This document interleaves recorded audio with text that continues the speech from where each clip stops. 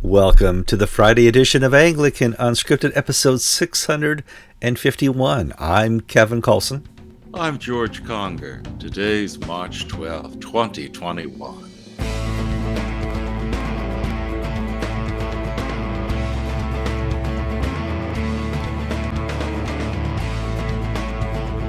All right, welcome. 651. Dang, that's a lot of episodes, George. First of all, we want to thank the audience for sticking with us all this time. We're coming up on the 10th year anniversary in June, and there's one video that you can't find right now on the internet, and that's the first episode of Anglican Unscripted. It never made it to YouTube. We had a different format before. We were Blip TV was our host, and before that was something else. So when I finally transferred everything over to YouTube, I kind of left off like the first 10 episodes of Unscripted because nobody was really watching those. Well, I'm going to repost the first episode of Anglican Unscripted on the 10th anniversary, which is sometime in June. I could tell you when, but if you are subscribed, it will automatically pop up in your browser. You're going to click there and you go, oh my God, they were so young. What is this? Nobody had gray hair. Kevin had hair. So here's what I want you to do. Go to the comment section right now. Just push pause. Go there. And tell us when you started watching Anglican Unscripted. What was the first episode you saw? And if you don't know the exact one, you could say in the teens, or you've been watching since the first, or the hundreds. Whatever you want to do, just let us know when you started watching, because that's interesting to me. I think about 30% of the audience has watched from day one. And that'd be kind of cool that we could compile and find out who is here and not here. Do you remember, Kevin, at one episode early on, I was giving away free cats. Our cat had kittens. That's right. And it's just the other day, somebody wrote to me saying, do you still have any new cats to give away? What was I think? If you don't comment, we'll send you a cat. That's right. We have our ways. So before you get too far into the show, please like this episode on Facebook and YouTube. Share it with your friends, family, and foes.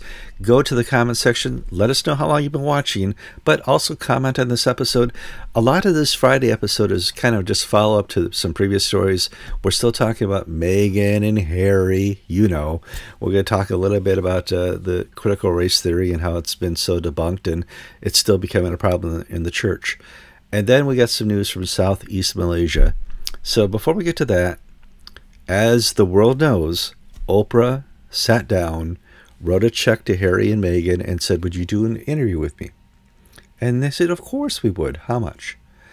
And they sat down and they did a wonderful interview talking about a range of subjects, mostly the monarchy, and how oppressed they are as millionaire monarchy people. And it's made all the news. And it's really involved the Church of England now, because Meghan let out that, listen, we were married before the ceremony, thanks to Archbishop Justin Welby meeting us in the garden, and we got to exchange vows, and he did this thing and closed his eyes, and boom, we were married. Well, there were rumors that happened, but now we have confirmation from Meghan it happened. We have denials and maybe a confirmation from Lambeth it happened. But the problem this leaves us is, what are the rules in the Church of England if the monarchy doesn't have to follow them? I mean, we're going back to a 1600-year-old problem, George. So let's talk.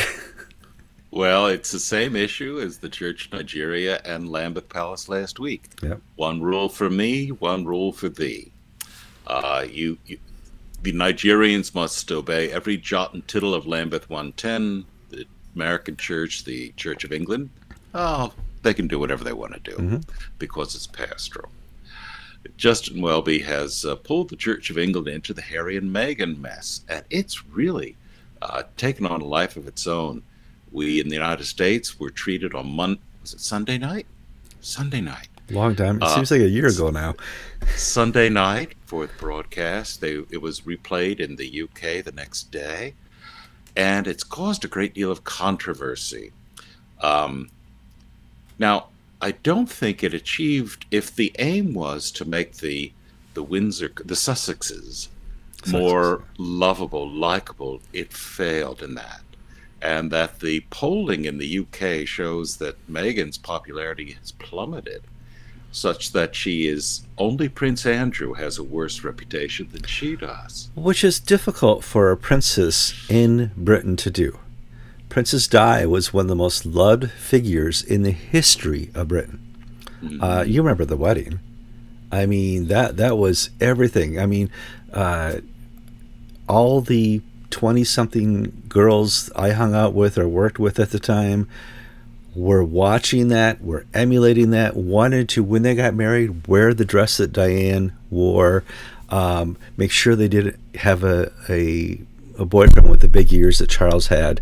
But, you know, there was just something that the emphasis of that marriage at that time really made the biggest PR boon for the monarchy in England that I can think of.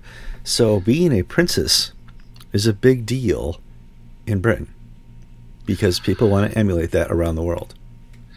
And it's a big deal within a certain section of the United States population. People like my sister-in-law.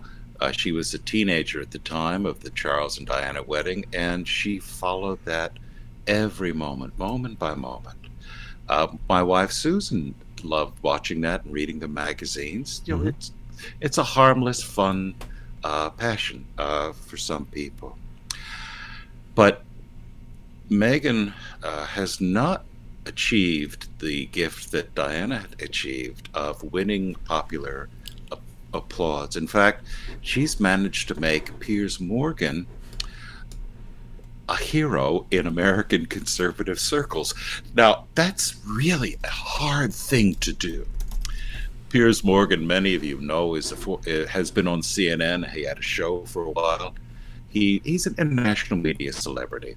He was on Good Morning, the English version of Good Morning America, or the Today Show, Good Morning Britain. And he was harshly critical of Meghan, saying that he believes that she was fabricating many of her accusations. And he pointed out that he didn't believe the mental illness story. And part of that was that Harry, her husband, is a patron of several mental illness charities of mental illness awareness. And Diana had problems with depression. Harry's had problems with depression. And to think that Harry is either so silly or remote as not to want to help his own wife on the issue that he's been promoting in the public eye beggars belief. And Piers Morgan got, fired. Essentially, he got fired for making these because, as Don Lemon on CNN now says, if you don't believe Meghan Markle, you're a racist. And so this has now entered the American culture wars, the British culture wars. But I have to say, Meghan seems to be losing. Certainly, if you look on Twitter, the memes that are coming across are anti-Meghan 100 to 1. She's losing the meme war. She's losing the princess war.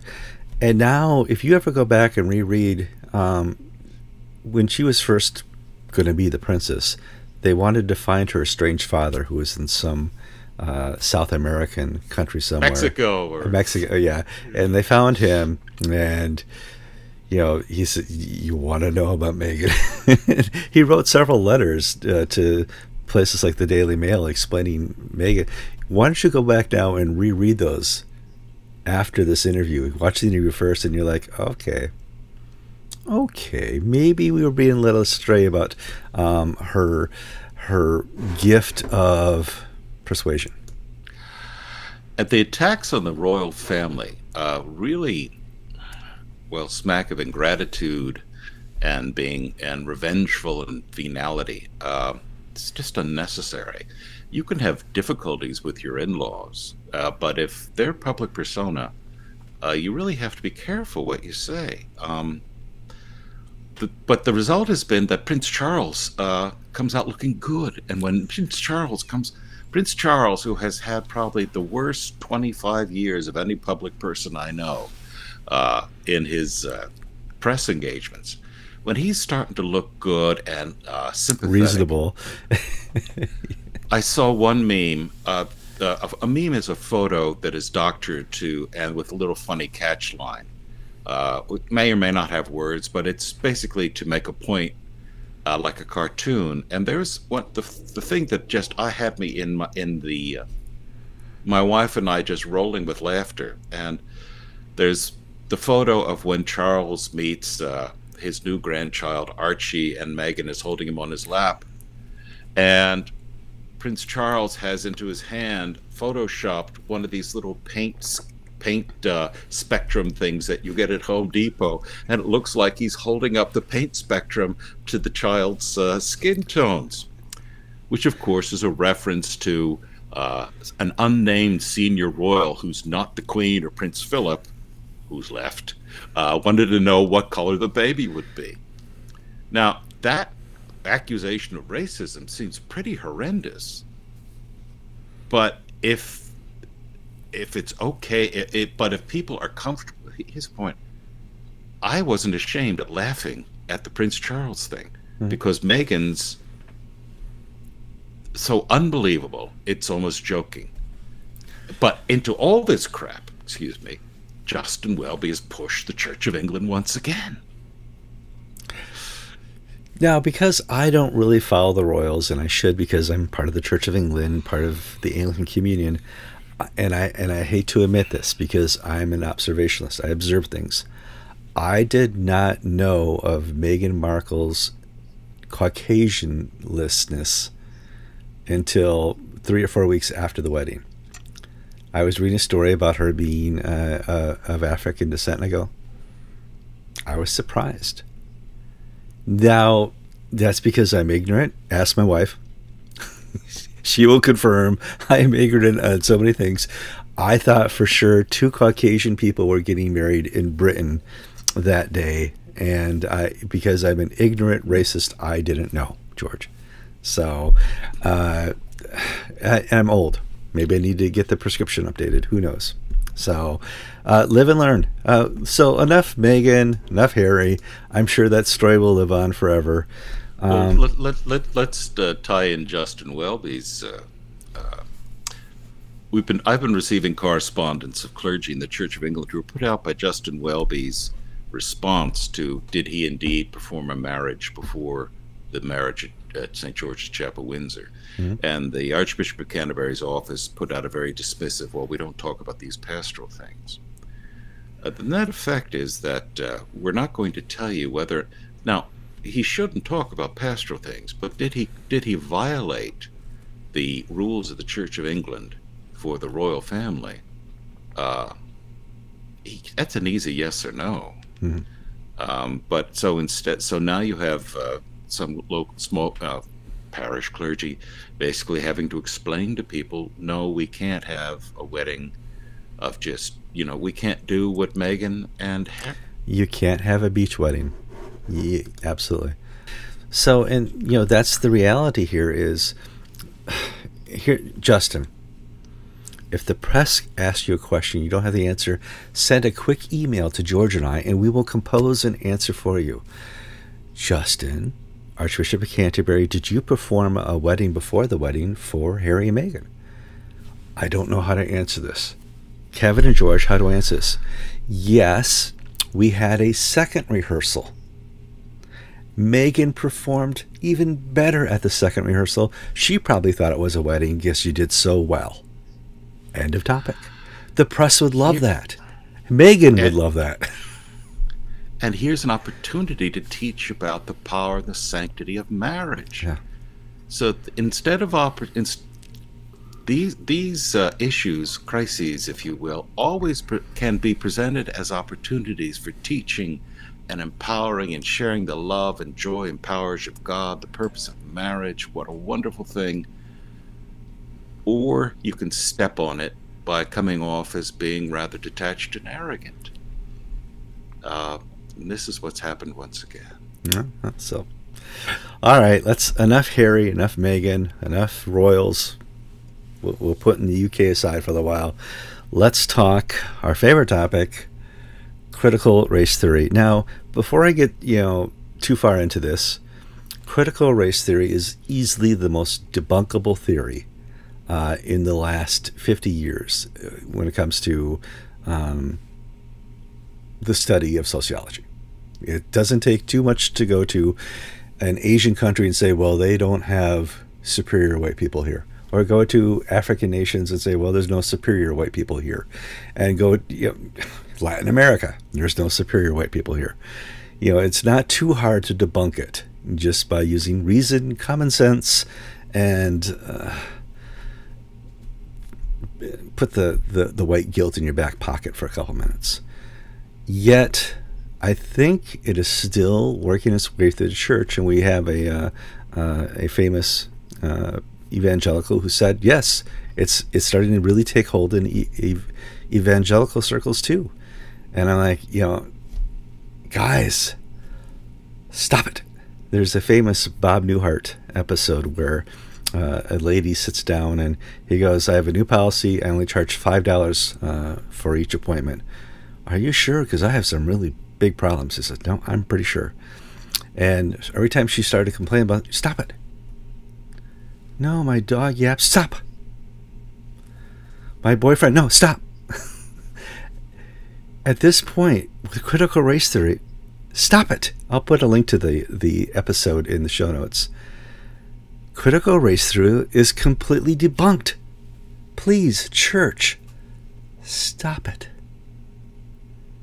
Youssef agrees with me, George. Michael Youssef, who's rector of the Church of the Apostles in Atlanta. Michael Youssef is an Anglican, but he has an independent church. He's licensed by the Diocese of Sydney, and once upon a time was an Episcopal priest.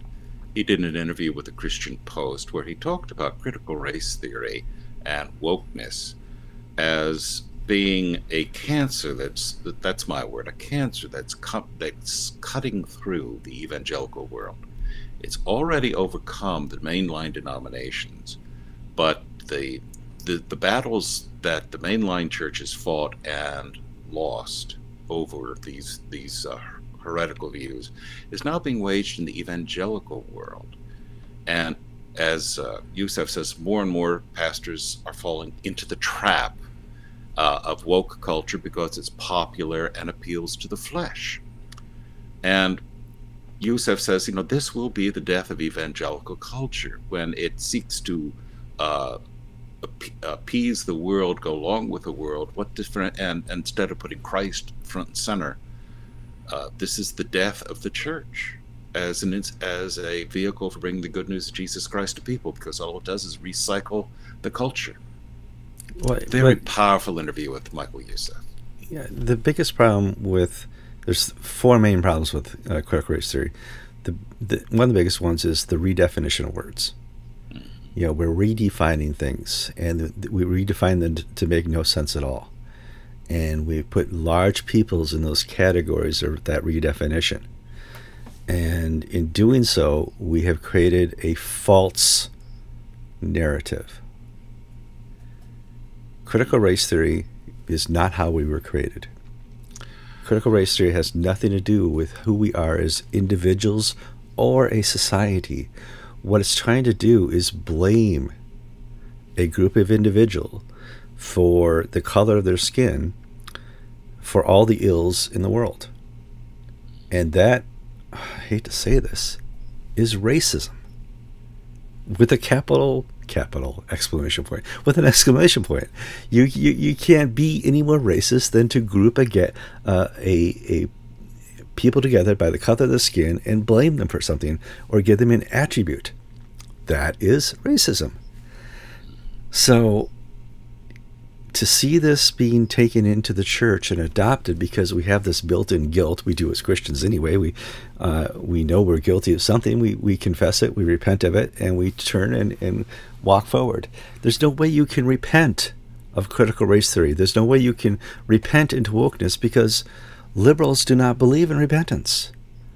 Liberalism in any shape and form does not believe in the ability of a white person to stop what they're doing and turn away from it, or any color person for that matter. So critical race theory is a failure on the level of forgiveness. They don't forgive. They don't recognize repentance. So stop bothering to do it, please. please.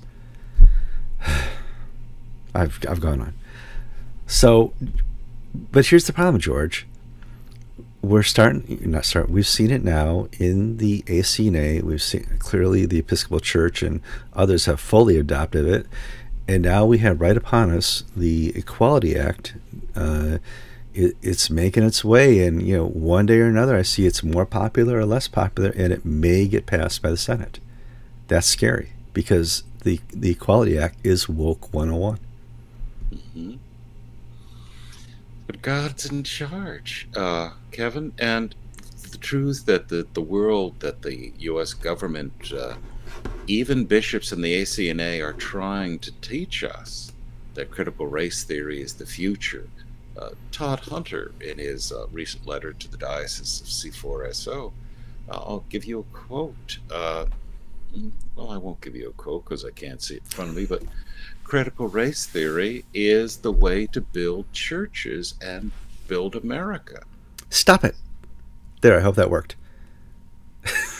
And it's just not so.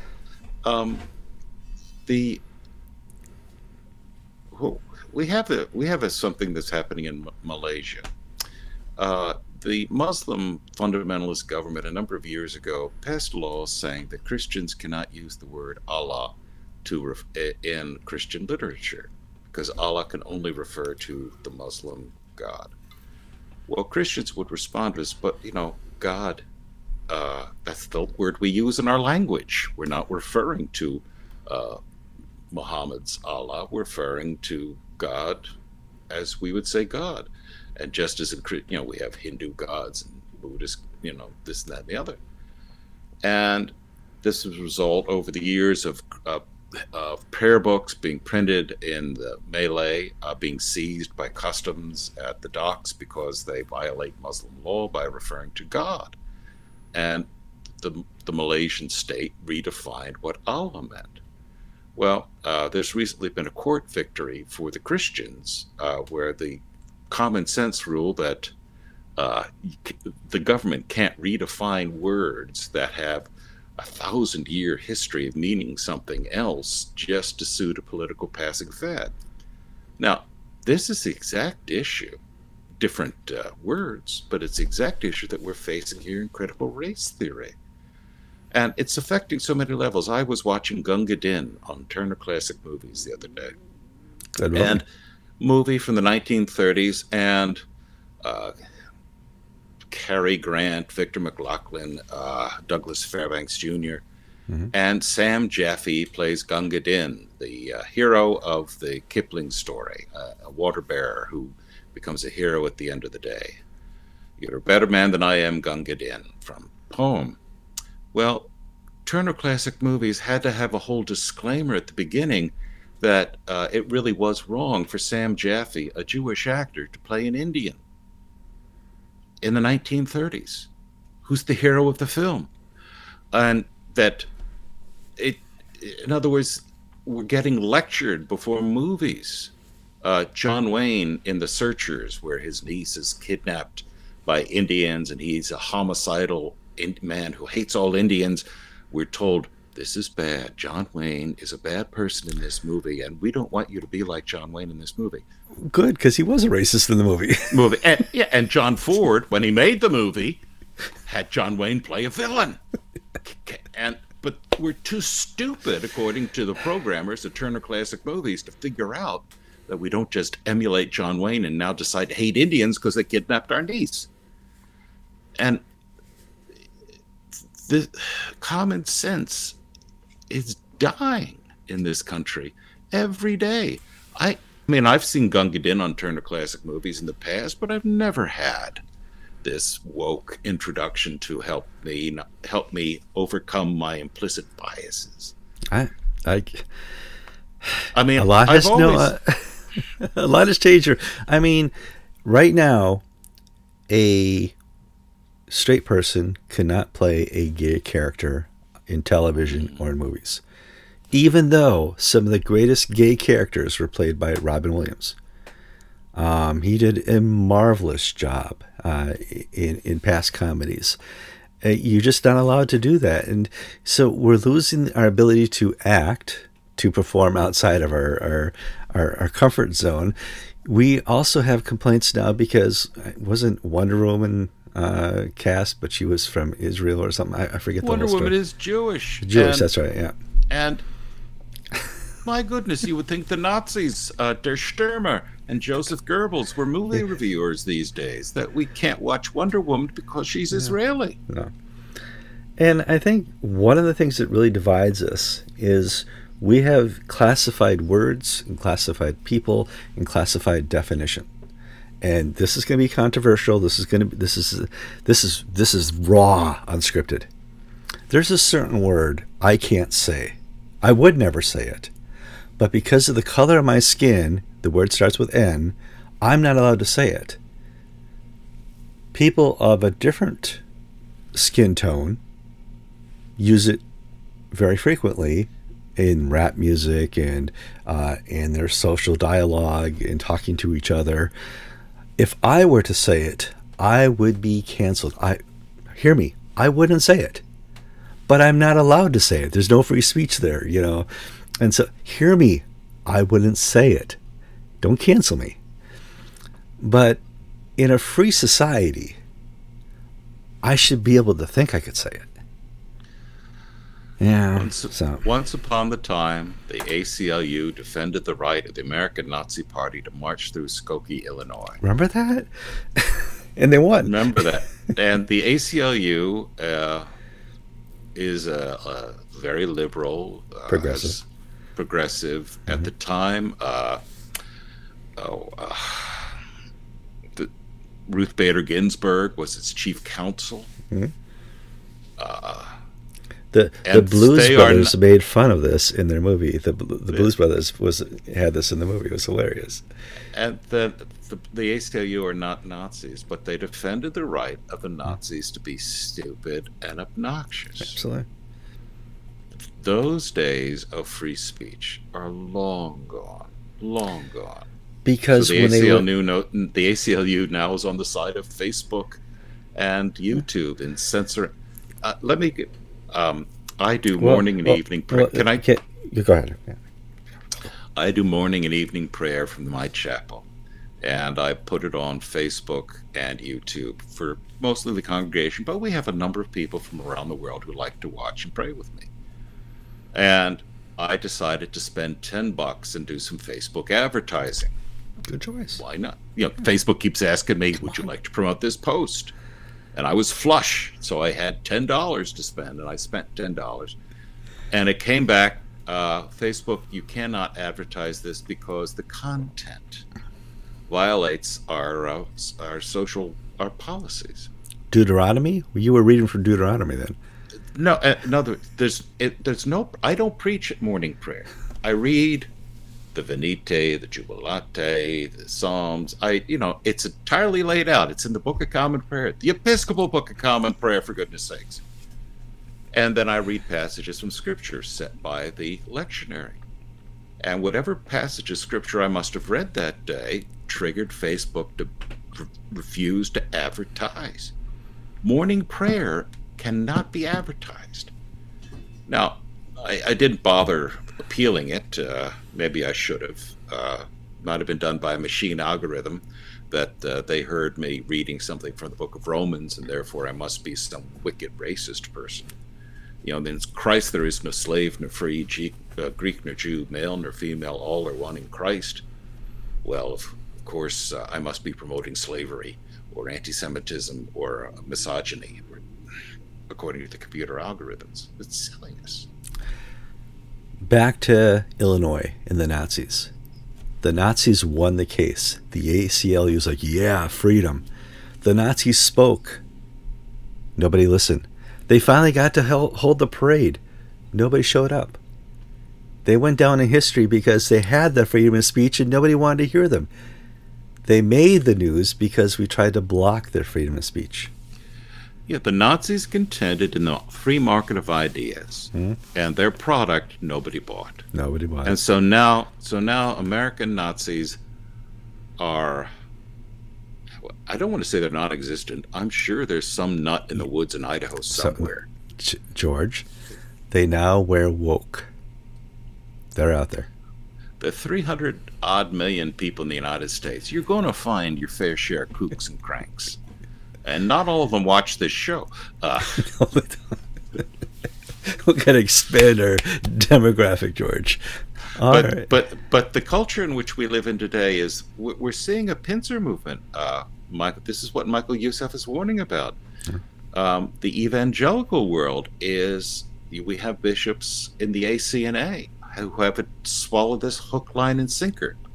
And if you want to see the fruits of this, go on to the Anglican Minority and Ethnic Network Facebook group page. And what is the tone? Yeah. It's pretty darn nasty. Is this a place of love and peace, compassion, and where God's joy is made manifest in the risen Jesus Christ? No. It's hectoring, abusive language, denunciations. This is the fruit of woke Christianity that Bishop Hunter is promulgating. Well, hold on. Now, I heard a rumor. Now, we don't do a lot of rumors on the show because rumors are, rumors are rumors. But it may be, if you let out the rumor, you'll finally get the news. I heard a rumor that there was a negotiation going on for a comparable compromise with Bishop Hunter to go our separate ways. The ACNA and Bishop Hunter would part ways. I don't know if the rumor is true. I heard it from a reputable enough source that maybe. Well, I asked Andrew Gross, the ACNA press officer, and he says there's no truth in that he's aware of. I trust Andrew implicitly, so maybe there's nothing to that rumor, or it hasn't reached the head office, so who knows. But we'll have to see. George, what a great show for 651. Got all the topics covered here in the list. Once again, reminding you, if you made it through the whole show, if you've not liked it yet on Facebook, now is a great opportunity to show how much you liked it. Because we're coming up on our 10th anniversary. Go to the comments section. Let us know when you started watching Anglican Unscripted.